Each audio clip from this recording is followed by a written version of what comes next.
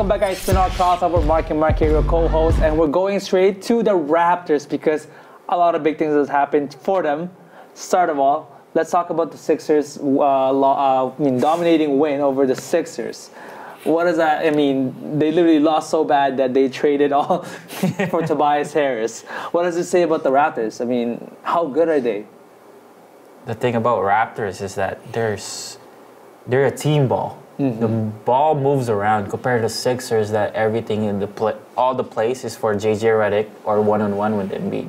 With Raptors, it's like the ball moves, and like the identity for that team is that team chemistry. Like just move the ball around and see who's open. And what I realized with Sixers is that JJ Redick was hurt, so they couldn't run plays. So it was Simmons and then Embiid doing one-on-one. So I think that's how the Sixers lost, and then the trade. But what have you noticed so far with the way the Raptors play? Even though they have Kawhi, like, does it revolve around Kawhi, or do you see that there's something more about the way they play? It's the way they play. Like, as a team, Raptors are really a tough defensive team. That's the biggest thing that they do.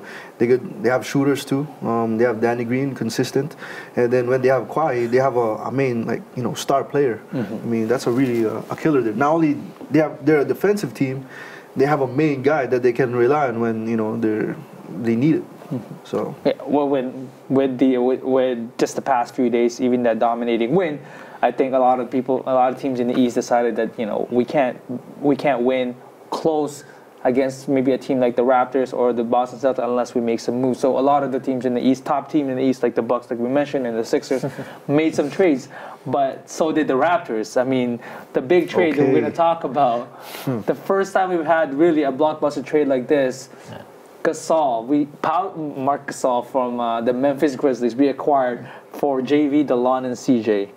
What does this trade do for our team? Like, what are your thoughts about the trade? Yeah, pure defense, man. Like from top to bottom, like starting five, they all play defense. Like Marc Gasol, I think wasn't he ex defensive player of the year? Yeah, oh my goodness, he got Kawhi, Ibaka, all defensive players. Green, Kyle Lowry, he's a bulldog. Lockdown. Crazy, man. But do you think he's like worth it? Because you guys gonna pay him $25 a year. Yeah, I'll be honest with you. I've wanted this trade to happen for like a long time. I don't know why they just made us now. JV for Marc Gasol. I've been saying that for years, but they finally made it happen. I can't believe it. Like I don't know what you guys thought about the previous rumor where they wanted to trade Kyle Lowry for Mike Conley. I don't know if you guys agree with that. I agree with this. It was this supposed trade. to be Lowry and JV for Gasol and Conley. I think that would have been better. I think I would have liked that. But then I just didn't like losing DeLon Wright. Like he's a good backup point guard in case one of our main point guards go down. That's the only loss really. Yeah, CJ don't need him. CJ don't need him.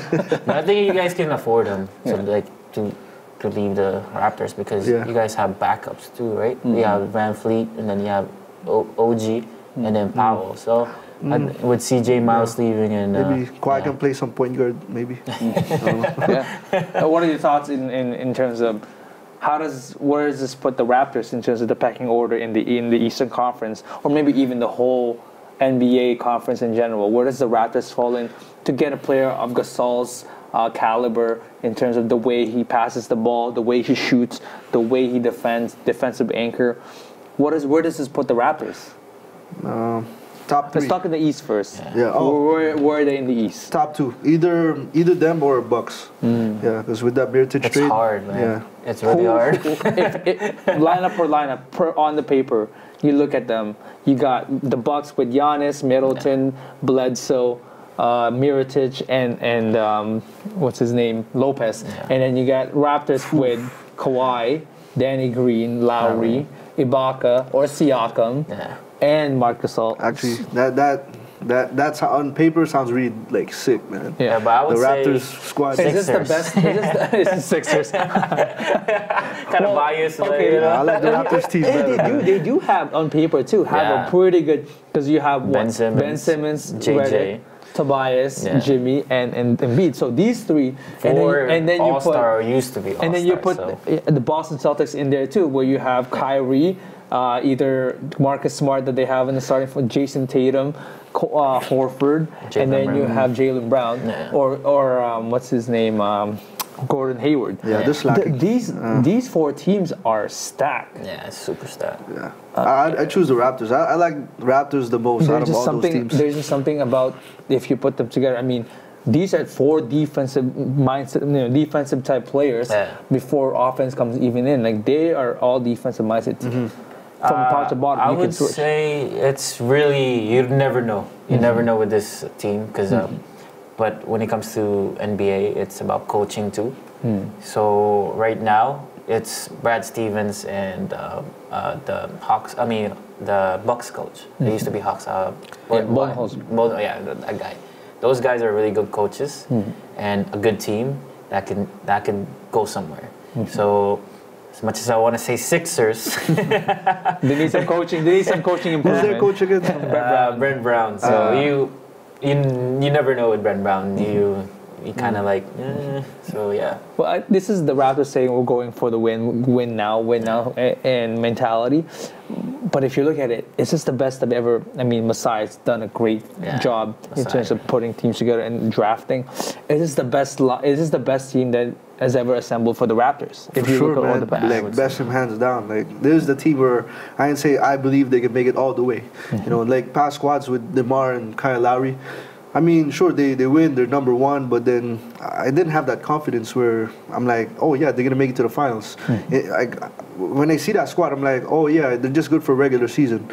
But this season, man, they're ready for war. They're really going all out. Like Masai don't care if Kawhi stays for like 1 month, 2 months.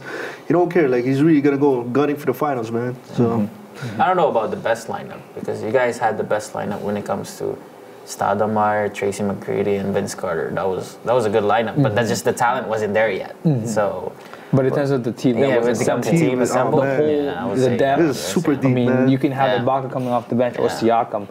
Your backup is like is a starter for a different team. Yeah, this is how deep we've ever been. So, does this move? So, our conclusion is these trades that happen for both the Bucks and for both the Sixers and the Raptors.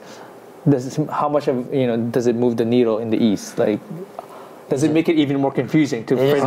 Does it give it more confusing to predict who's going to win? No, I mean, I'll be honest. Like the only team I'm kind of worried about now is just Bucks. Sixers, you never know because they haven't played a game. You'll see when they start. If they do mesh, then you gotta start getting worried for the playoffs. Because sure, they dismantled them the other game, but they didn't have Tobias Harris yet. Do you think? Yeah, you think? So it just makes it at the end. We're just as confused as everybody not to predict who's going to win the East now. That's how stacked those four teams are. Yeah, and which is good to see. We want competition in the East as much as we want the Raptors.